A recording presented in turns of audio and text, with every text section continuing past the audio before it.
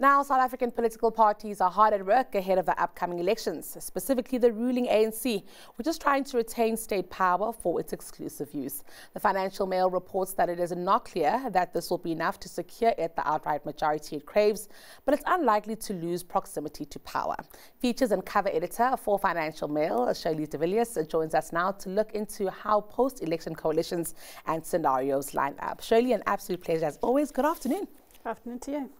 Well, it's been very interesting reading the really great coverage of the election coming out of the Financial Mail. One of the things that really stood out here is analysis that South Africa's electoral system was always going to lead to coalitions. Let's talk about that. Yeah, so this is the point that Stephen Friedman makes in the fantastic contribution that he made for our cover package this week. And essentially looking at in South Africa, because of our history, we're encouraged to think about politics in big party terms, where the ANC came to power as the party of liberation. The way the opposition frames the narrative as well, that if you don't vote for the DA, then you're wasting an ANC vote, which is not entirely true. The fact is that it's unusual to have a party that has the kind of majority that the ANC has in a democracy like ours. In similar countries, you'd find the big parties would garner about 25% of the vote. So there's a mismatch there already. What we're seeing, though, is that in South Africa, you only need about 0.25% of the vote to actually get a seat in parliament, which means that you don't need to vote for a big party to have your views represented. You can vote for a smaller party that much more closely aligns with your own particular political views. So as we move further away from 1994 and we see disaffection growing with the ANC, we see that there's failure of promises, we see that liberation myth is kind of fading. There's a drop-off of support for that party, but there's also a drop-off of support for the DA and for the EFF, and we've seen the rise of smaller parties. So what we're moving to is a more natural political system where people can vote for parties that more closely align with their own personal preferences, and that will mean a natural turn to coalitions. And so this isn't something that we need to, as Stephen Friedman says, we shouldn't be talking about whether these are good things or bad things. The fact is they're necessary things, and now we need to grapple with how to make it work. Would a different electoral system be more democratic, or maybe lead to different outcomes for sure, but more democratic?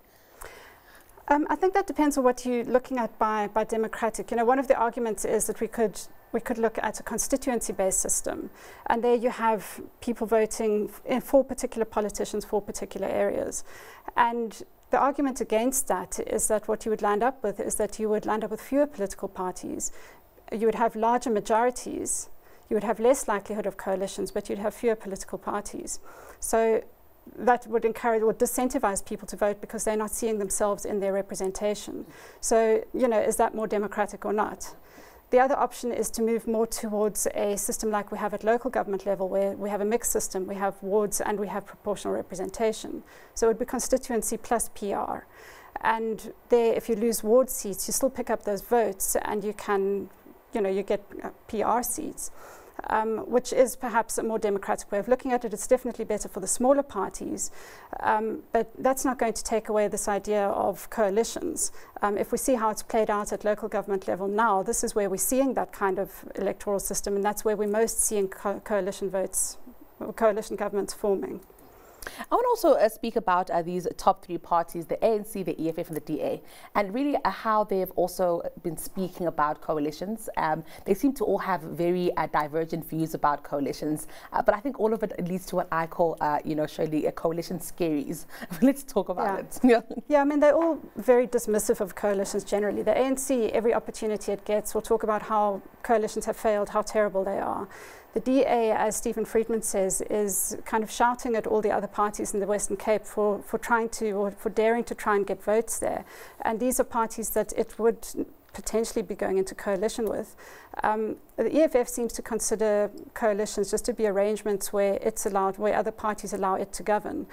So there isn't really a sense of taking coalition partners seriously. They're considered a problem more than a necessity. And again, it's Friedman's point that we need to reimagine how we think about coalition politics, that we need to think about these being governance arrangements rather than a party that's holding power and being propped up by smaller parties to get perks for that. Susan Boyson also wrote as part of the package, and she speaks of, the passing of policies and legislations and how that might work in a coalition, and also coalition-proofing the ANC's preferences. Let's talk about her arguments and what she makes there. So what she's essentially saying is that, the ANC is a bit on the ropes here. It's concerned about what's going to happen with this election. Obviously, it's deeply humiliating for it if it comes below the 50% mark. So what it's doing in the interim is it's trying to shore up its proximity to power. And so you see it putting in place its preferences around health or education frameworks. You see the presidency working on a 2024 to 2029 medium-term kind of planning framework. But I think the central point that she's making is that things aren't going to change that dramatically after the election. If you take a look at most of the coalition scenarios, so the first one of those would be the ANC retains its majority, and that might be good for investment. It speaks to stability. In the longer run, it's questionable because of the trajectory the country is on now. But nothing essentially changes there. If you look at the ANC forming a minority government, this would work in its favour. It would say, okay, we don't get the full majority, but we're allowed to make all the decisions, obviously bar the ones where it needs to have a majority in parliament. Again, you would look at not that much changing.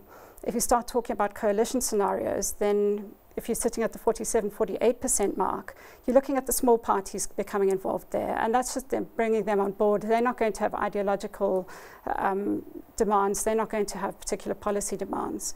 It changes more where you start coming down to the 45% mark, the sort of midpoint. And her argument is that the IFP then becomes an obvious partner.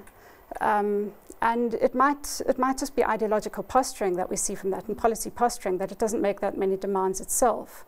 MK is less likely to become a partner in that instance because of the sheer animosity between the two parties. And then if it comes to the EFF, she thinks that the two parties aren't actually all that different when you look at them anyway. The EFF is a lot of huff and puff, but how much of it is actually will filter through into the way it governs. The ANC will need to be aware of the kind of left field EFF policy demands that come through. So if you look at the scenarios, it's largely going to be more of the same. With the ANC having given itself a lot of bargaining chips and setting things up in advance as it has. We don't have much time, Def, but I really want to speak on what Callan wrote, because he wrote about President Ramaphosa. Now, we know that President Ramaphosa enters his second term. I don't think that there's been an ANC president that has finished his second term. Thabo Mbeki didn't finish it, Jacob Zuma didn't finish it. Let's reflect on this presidency that has been, and even what he can still do in another 5 years, if anything. I don't know. I think that Ramaphosa's, my own personal opinion, Ramaphosa's presidency has been something of a disappointment. When he came in, there was huge fanfare. It was the new broom, it was the new dawn, it was getting rid of corruption, and it just feels as though it's been more of the same. And there isn't sign that anything is really changing. There was hope with his re-election to ANC president and having a less divided NEC, a less divided top six, that he'd have more room to stamp his authority on the situation and take things forward, and perhaps we'd see some movement. But still we see a man who seems to dither, who doesn't come to the party and make decisive decisions when we need them. And it's unclear that that's necessarily going to change. When it comes to the election scenarios, it might be a different situation. If the ANC drops to under 46%, then he could very much be on the ropes. He could, of his own accord, pen his resignation letter, or he could be pushed to do so. Even if the party is above 50%, he might come under pressure because it's still going to be a drop from 2019. But the other possibility is that the ANC gets into an unstable coalition. And if that happens and a coalition partner decides to put forward a vote of no confidence, that would be the end of Ramaphosa politically. Sure.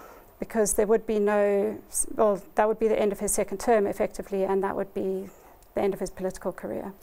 What a time it's been this election season, Shirley. Thank you for unpacking this for us. It's been fantastic talking to you. That was Shirley De Villiers, features and cover editor for Financial Mail.